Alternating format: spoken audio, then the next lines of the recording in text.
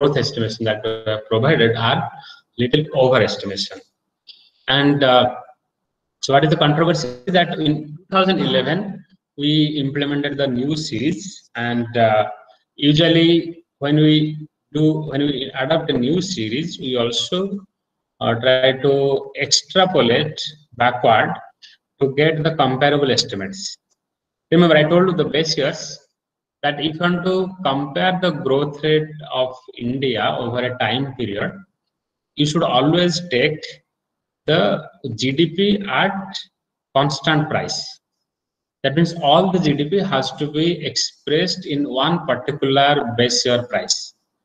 Okay, so that means we have calculated GDP on current price for different years, as 1948 to till date. And but if you want to compare the growth rate, then you have to convert it into constant year. And since the present base year that we are using is 2011-12, now we also did some backward calculation. But remember, some economists tell that this is not really a scientific method. That why the present base year cannot be used for converting the previous year's GDP values into the present year's base year value. Because the base year, when we change the base year, in a new base year, we get different new commodities in the basket, new prices into consideration, which commodities really did not exist in the past, right? If you remember, again, say if you try to go back, say to 1990s or early 2000, in our production basket, there will be a floppy disk, right? But that floppy disk simply doesn't exist in our production basket now. Now we are using a pen drive, but the pen drive did not exist in 2000, right? So in the present base year price methodology, GDP estimation, we'll have so many such new commodities and services.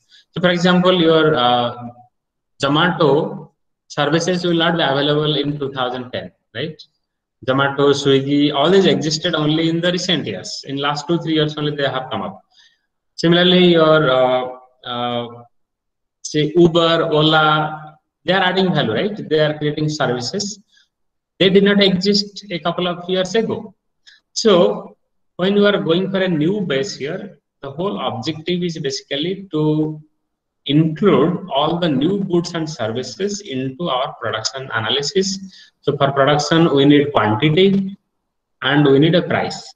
And so we take the new price and the new outputs into our consideration. But now if you are using this base year price and trying to get the GDP of the previous years using this multiplier, remember, since there is a price component in it, then there will be a huge difference, and that is basically controversy. So you should remember that. And many economists say that we should not do any such extrapolation. Then people may say that, then how to compare the GDP estimation? We lose that, okay, basically that no luxury. And so if you want to make comparison, then you are basically sacrificing the scientific nature of the data. Okay, so there is a trade-off. Okay? If you are not converting the past year's data into the present base year, you cannot compare the growth rates. Now, if you are trying to do that, then people will question that this methodology is controversial. Okay? That is why, for the statistics, it is always said that statistics reveals less, and okay, it is said that what it reveals, much it conceals. Okay? So statistics is always in the controversy, and you can use it for your own benefit. If you have different ideology, same data can be used by two different set of people who have two different ideologies, and they will give completely different interpretation. So like that. Now, why I am showing this table and why this red color you see at some places. Now you see that the first column is 2004-5 base old methodology. This was the GDP growth rates given by the same MOSPI, that is CSO, Ministry of Statistics and Program Implementation. So they had calculated this growth rate using the 2004-5 base year GDP data. Now, a new series came 2011-12. So in 2011-12, we see that new series has come. Now, to get a comparable estimate, we also did a backward calculation. The same NSC also did one calculation. Now you see that in for the 2011-12 itself, there is a difference in the growth estimate. We had 6.6 percentage if you use the 2004-5 base year price. Then we had 6.6 percentage growth rate in 2011-12. Now, if you use a new series that is 2011-12, then you get 5.2 percentage growth rate. And economists say that it had never happened in the past that for the same year, that is for 2011-12, at least for the base year, the growth rate should not mismatch. Whatever may be the series, it should be same. For other years, it can be different, but for this year, it should not be different. But in the new series, we find a difference between the growth rates in the base year price also. And for other years also, you can see in 2005, we had 9.3, then it comes down to 7.9, 2006, 9.3, it comes down to 8.1 in the new series. And so that is basically, people said that during Prime Minister Modi's regime, the past is uncertain. See, I'm not telling that people criticize. I'm not telling that this is my criticism. Okay? So you should know that the controversy is like this. And you can take always a different position on it. So there is a difference, and that's how people said, yeah. So the past is uncertain based on this kind of data. That in the past we saw 9.3% growth rate, because that is again linked to a political party UPA regime. So if you now tell that Prime Minister Modi, sorry, your Prime Minister, in fact, Manmohan Singh, I remember this 9.8% growth rate. Remember, this was probably one of the highest growth rates in India's history. And Manmohan Singh was so happy when he was presenting his budget that we may touch a double-digit growth. But in the next year only, that global economic recession happened. So directly, came down from 9.8 to 3.9. And of course, this 3.9 was still a higher growth rate because the world was struggling to keep the growth rate positive. So during such a time, we still had a 3.9% growth rate. But when you use the new series, you find a significant fall in the growth estimate for all the years. Now, come to first revised estimate for 2016-17 and the second advanced estimate for 17-18. Now, if you do a calculation, you find again a different growth rate. So these are, of course, these are revised estimates. So these are not problem because revised estimates will always change unless until you get the actual figures. So you find there is a difference: 8.2, 8, then 7.1, 8.2, 6.6. These are, I think, these are reasonable. If the difference arises in revised estimate, these are quite acceptable. These are not any final. Now, Arvind Subramaniam provides his own estimate. The estimate used in this paper means basically Arvind Subramaniam's paper. Now you see that growth rates are same up to 2004-5, 7.9. Now after that you get 9.3, 9.3, 9.8, 3.9, 8.5, 10.3, 6.6. So basically they are using the same method as 2004-5 methodology used by earlier regime. Now 2011-12 onwards, you find the difference. So they're basically giving the same estimate that 6.6 was the previous estimate if you use the 2004-5 base year. Now for other years, you find a difference: 5.5, now 6.64, 7.4, and 8.2, and 7.1, and 6.6. So there is a difference. If you see the estimates here and the Subramaniam's estimates are basically a little bit different that we find. Okay? So, but remember, the major controversy arose from here. Now, for the growth estimate from 2011-12 onwards, the controversies are also there. That people are saying that there is an overestimation of the GDP, and why such controversies arose, that we are going to discuss. Okay, so now of course I have covered all these things, that why we have to derive a base year. I have already explained this. Okay, and so I will not repeat this. How we prepare GDP, that also I have told you. that we use the method of UN SNA, and the recent revision done by UN SNA is 2008. So that we are now following, and now changes in the new GDP estimates. So here is the main controversy that absolute size of GDP is smaller by 2% compared to the old estimates for 2011-12. I told that for the base year at least there should not be any difference, but here we find that there is a difference in the base year also, and that is 2%.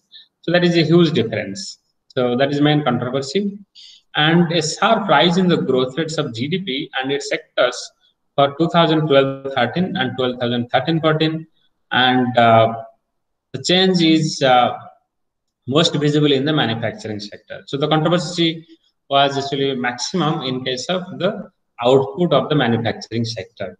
And the significant changes in the institutional composition of GDP that happened was, this is basically the main controversy, that the new estimates showed that the private corporate sector size increased from 23% to 34% of GDP. Private corporate sector, PCS, that abbreviation will be used somewhere else. Private corporate sector size increased from 23% to 34%. So it's a huge jump. 11%, and then household sector size contracted from 55 to 44. So basically, we can say that switching from household sector to the private corporate sector happened, and that will show that manufacturing output has increased. And since manufacturing sector has a higher weightage because the price and the share, then that will basically pull up your growth estimates. So the controversy arose because the growth rates reported in the news series is basically different from the other macro correlates. If you remember, I also told you in some other lecture that when our GDP is growing, at the same time, we observe that the credit growth rate has basically declined, or the capacity utilization of the factories have also declined. Similarly, the capital investment has also declined. I have told you probably that India had the highest rate of saving and investment in the year 2011-12. That was 39%. Okay? And after 2011-12, it has steadily declined. So we don't have to take into politics here, because see, in 2011-12 we had UPA government. From 2014 only Prime Minister Modi comes. Now, so it has nothing to do with any kind of political regime. This has happened so. And from 2011-12 onwards, we observe that it has declined. And so if your investment is declining, how will the GDP grow faster than the past? So that's the main controversy. So credit is not growing. That means banks are not able to give more credit, and that's why they are continuously pushing. And then recently also you see RBI has reduced the repo rates. And why? Because now nobody is taking loan from the banks. So that's why banks are giving, calling all the valuable customers like me. Not like me. There are many other valuable customers. Sir, you can take a personal loan, and you can take a housing loan, and you have increased the credit card limit from 2 lakh to 2.5 lakh. So you just go and spend 2.5 lakh anywhere. Okay. So like that, they're giving such kind of offer to all the valuable customers. Why they are doing it? Because they know that nobody is taking their loan, and if they give loan, then only they will make profit. So if nobody takes up loan, then this money basically goes to the Reserve Bank. So they have to keep it somewhere, and they keep it in the Reserve Bank, and in exchange they get the repo rate. So that's why now RBI is feeling that, I am getting so much of money from the banks, they are not giving the money to the people, and that's why they are putting the money in the Reserve Bank. So let me reduce the interest rate, because the interest rate that RBI will give to the commercial bank is basically the repo rate. And that is it. So RBI is reducing the repo rate steadily, so that banks are discouraged to put their money in the Reserve Bank, and rather they lend it to the people. Okay, but unfortunately, there are bankers who do not give loans to the people also. In fact, just to give you some more information, if you look at the credit deposit ratio of different states in the country, Odisha's credit deposit ratio is one of the lowest in the country. Not one of the, it is the lowest in the country. That means the banks in Odisha are not lending to our people, ODIAs. I think state government should play a very important role in this regard. So some of you may join the institutional finance department today or tomorrow. So we have to monitor the banks in Odisha that why they are not giving credit to our people. Okay, people struggle to get a housing loan. In fact, some interesting fact I should tell you. Now the special secretary finance department, who just retired. I'm not telling the name since this is getting recorded. Who just retired? He was handling basically the institutional finance department. Now, after his retirement, he wanted to renovate his house. So he went to a bank to get a housing loan for that. Banks can also give you a loan for renovation of your house. And he failed to get the loan. Okay? And finally, he had to take a personal loan to renovate his house. And he had written it on the Facebook. And you can make out who had written that on the Facebook. And of course, he's there in my friend list also. I know him very personally. So this is the situation that the former special secretary in the finance department is struggling to get a housing loan for the renovation. So this is a very bad thing. Why? Because many bank managers believe that see, when Vijay Mallya comes, he can take money, but you do not give money to an ordinary person who is really needy. Even salary people like us also struggle. Okay? See, this former special secretary, is basically a valuable customer of a bank, right? He should get the loan also, but he's not getting. Okay, so that means there is some problem, and that is also reflected in the statistics that the credit deposit ratio of Odisha is the lowest in the country, and it is much below the national average. So that is very unfortunate. So if you join the department of institutional finance, please look at this issue. And so from 2011-12 onwards, the credit growth rate has declined. Factories are not able to utilize their full capacity, and then capital investment has also declined. In such a scenario, how can growth happen in industry? So that is basically the question by the economist. And more dramatically, in manufacturing sector, the growth rate for 2013-14 moved from negative 0.6 to positive 5.4. So that the people question this, that if your investment is declining so much, and now the investment has declined from 39 to 31%, even below 30% now. Of course, this is in 2019, but in 2013-14 also, it had declined at least by 3-4%.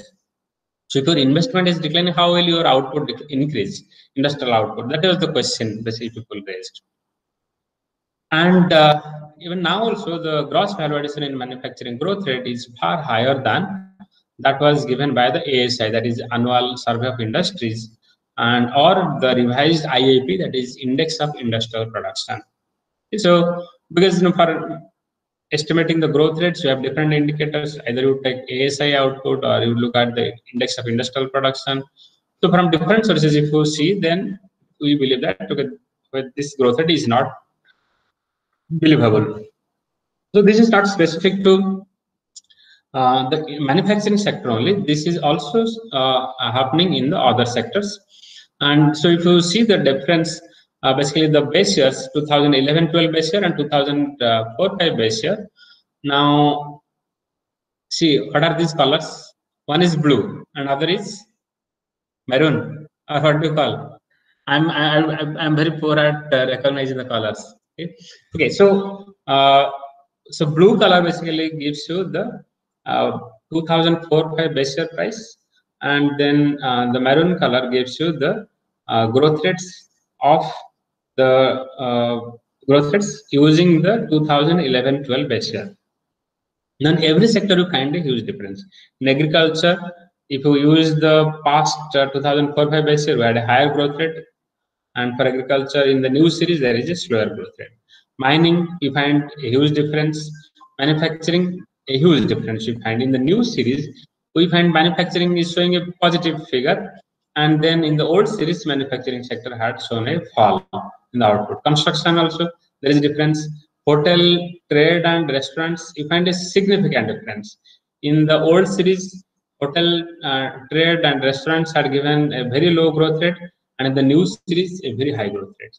So basically, this is a major controversy that in a particular year, how can there be so much of difference in the growth estimation when you change the base year? And this is not, and so it is also shown in the overall gross value addition, and you find that in the new series we find a higher estimate which is above 6%, but in the old series 2004-5 it was showing about 5% or less than the 5% growth.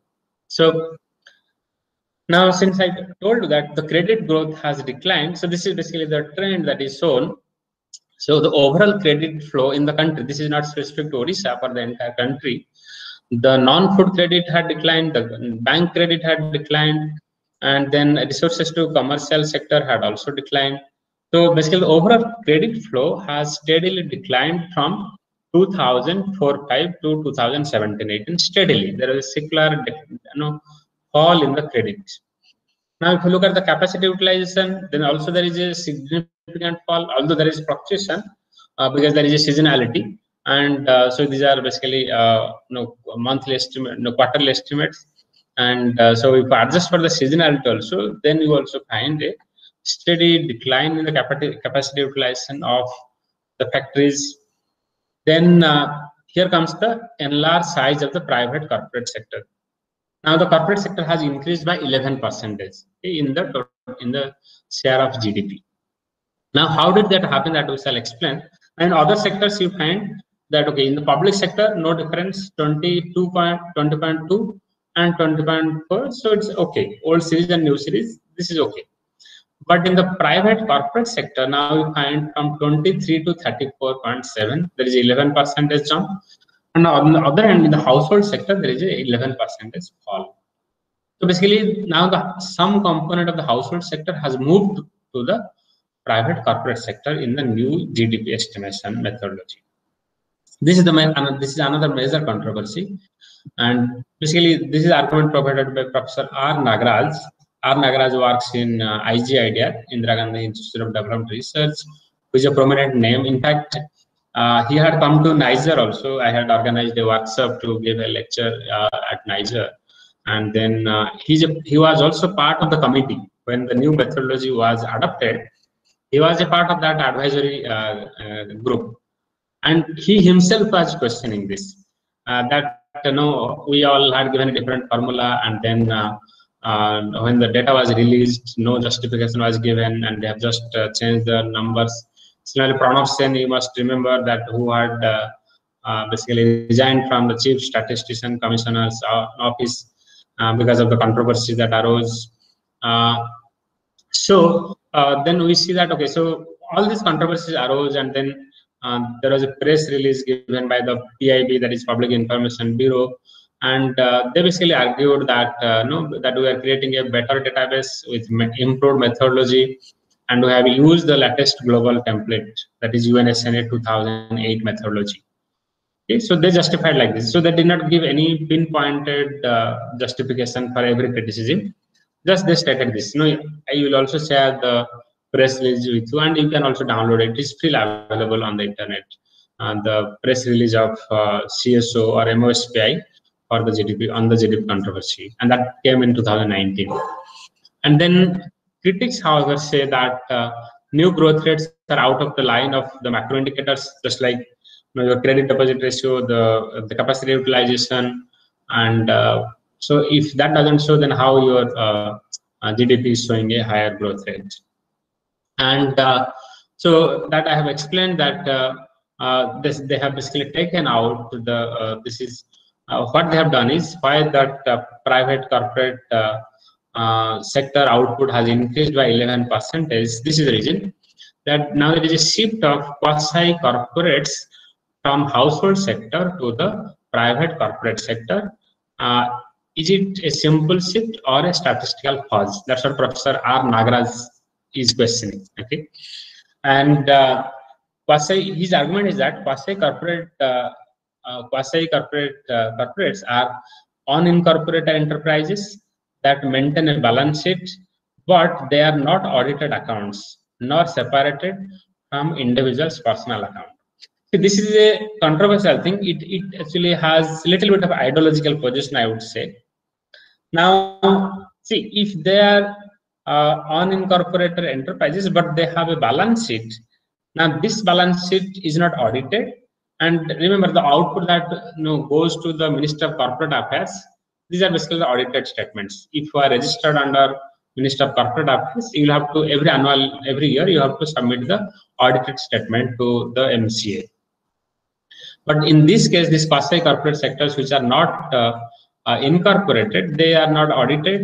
But in the 2011-12 base year, we are now taking into consideration all this output in the manufacturing sector. That's how there is a growth in the manufacturing sector output.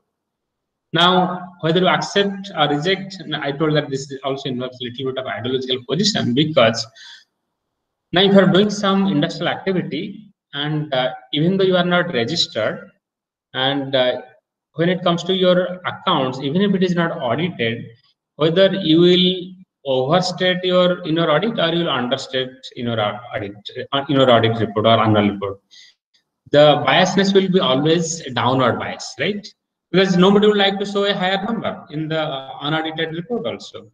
So that way, it is not actually a controversy at all. So if you look at the government's defense, that this will be basically taken into consider. This will be rather underestimation, not overestimation. So that is why we do not accept the criticism. That is the government's position. And again, for your information, I should tell you that in the new methodology, this Ola, Uber, and Zomato, all these are not again included in our GDP estimation. Now, where will you put them? Where you will put them under the industry or in service sector, but definitely they will not come under the household sector. Okay, so that's I told you that these are not my own criticism. So it depends on certain ideological position which you are taking up. Because there are also economists who have defended government's position, and there are economists who have criticized the position. So that's why people do not take economists very seriously sometimes, because they know that you have different views, and that is quite acceptable also. That's how our democracy is so beautiful, that you can always criticize and you can give your viewpoints. So now the older methodology, now to estimate the industrial output, the CSO used to take the RBI sample of companies. Basically, RBI collects information on the companies those are operating in India because of the financial transactions, and now you cannot take the data of all the industries. So they take a sample of companies. So what has been the trend of all those companies? Based on that, you take the growth rates, and then blow it up. Basically, you take a small sample and then give the weightage. So you blow it up, and then that's how you get the total output of the manufacturing sector. Now, in the new methodology, we are using the Ministry of Corporate Affairs database, which is much larger but unverified quality, because these are voluntary disclosures. So if you are registered under Ministry of Corporate Affairs, you just have to submit a document, and that one no one will verify, because that has, so they say that this is an audited document, and so you have to accept it. And Ministry of Corporate Affairs doesn't have time to verify all these things. You must remember that when Prime Minister Modi came to power, a lot of controversies came out that they found a lot of bogus companies or the shell companies. Okay, you might have heard all these things. So they say that there are so many shell companies that will on pen and paper they exist, but they do not produce any output. So if that is the case, if you are using the Ministry of Corporate Affairs database, then that will be an overestimation of the industrial output. That is another controversy. Okay? And so that's how it will lead to methodological error, and so the blowing up approach will also be erroneous. And the older method used the annual survey of industries data, and people had trust on the annual survey of industry data, and basically they do a sample estimation of all the industries, and that data used to be used for the GDP estimation. And now in the recent years, we are using the index of industrial product, and so the new method is ASI is now practically redundant, Now this is replaced by the Minister of Corporate Affairs data. We are not using ASI data, rather we are using Minister of Corporate Affairs data. And government basically defended the argument saying that we are following the international practices, and this is as per the methodology of the UNSNA 2008. Okay, so that was the defense of the government, and of course they have also acknowledged or considered that in India, where data are really a problem, we try to use the best data that is available with us. Okay, so, and remember, Subramaniam, basically S. Subramaniam, had used other different. His argument is that when your Minister of Corporate Affairs data are not really good enough, you can use other indicators like the transportation through railways and then trucks and buses. Similarly, you can take the data of GST collection, and that also will give you some idea. But remember, GST collection does not cover all the production units. There are many companies who simply do not file the return in GST. So which position you will take, that is up to you actually. But these are the controversies somebody should be aware of. Okay? And so in the older method, we used the output per worker based on the NSA survey, and then we multiplied the output. But in the new method, now we are using a production function approach, and then to get the productivity. So marginal productivity is taken up derived from the production function, and we multiply the numbers of people working in the working age group. So this is the new method, and after this is controversial. And now this is Chinese argument. Somebody in China had told, Chinese Premier Li Keqiang had told in 2007 that GDP data is man-made and hence unreliable. Okay, and now in India, basically, now in India's context, if you look at this trend, that what has happened in these are tables as well I have given. Basically, that when you look at the new series, there is a difference. There is a huge difference between the new series and the old series, and that's how these are not reliable. And again, the numbers that I had shown are basically put in the diagram in the back series and the new series. And so other notable changes in the GDP composition in the back series included a reduction in the share of the service sector, a rise in the share of primary and secondary sector, and a decline in the unorganized sector. And I would believe that this could be true actually. If there is a decline in the unorganized sector and the people are now getting into more organized sector, that could be true because now after GST, many people are registering their units to get the GST benefits. Of course, still there are many unorganized sector, but still many people are going towards organized sector to get formalized and to basically avoid the tax penalties. Okay? And but again, these are some of the criticisms. Again, so latest GDP revision. Those are the numbers I showed you in the beginning. Now you find there is also a difference in the old series and new series. Of course, the variation is less, but then still there is a variation. And now the rising trend here is that when the investments are falling, how is the GDP rising? So you see that blue line is gross value addition, that is increasing, and gross fixed capital formation is steadily declining. Okay? That orange color line is declining, and I told you that from 39%, now it has declined to. They have given the data for 2018. So it was a little above 30%, and now it has fallen actually during this lockdown. It is probably less than 30%. So how is it possible? Okay. And so to conclude, that the latest revision of a national account system seems to have serious methodological problems leading to significant changes in the GDP estimates, and the CSO has mostly reiterated the changes brought out. But not seriously address the issues raised by the critics. And one way to solve the problem is to make the Ministry of Corporate Affairs database available to the public to verify the official claim. His government is not doing.